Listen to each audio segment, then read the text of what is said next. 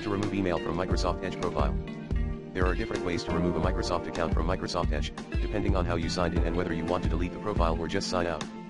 Here are some possible methods. If you simply want to sign out of the Microsoft account, you can follow these steps. 1. Open the Edge browser, then click the Settings and More icon, 3 vertical dots, and then the Settings option. 2. Click the Profiles tab on the left.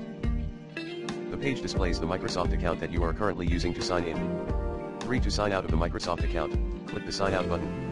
If you want to remove the Microsoft account from Edge, you can follow these steps. 1. Open Microsoft Edge and click.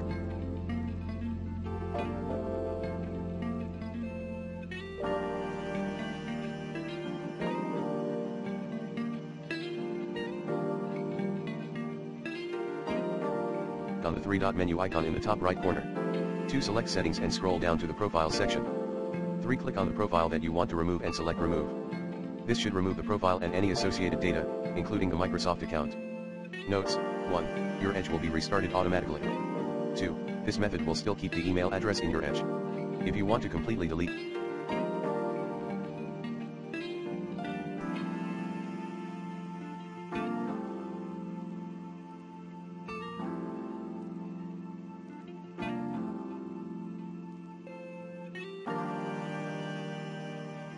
the Microsoft account from Edge and Windows, you can follow these steps. 1. Press Windows +I and select Settings, Accounts, Email and Accounts. 2. Select the account you wish to remove, then select Remove.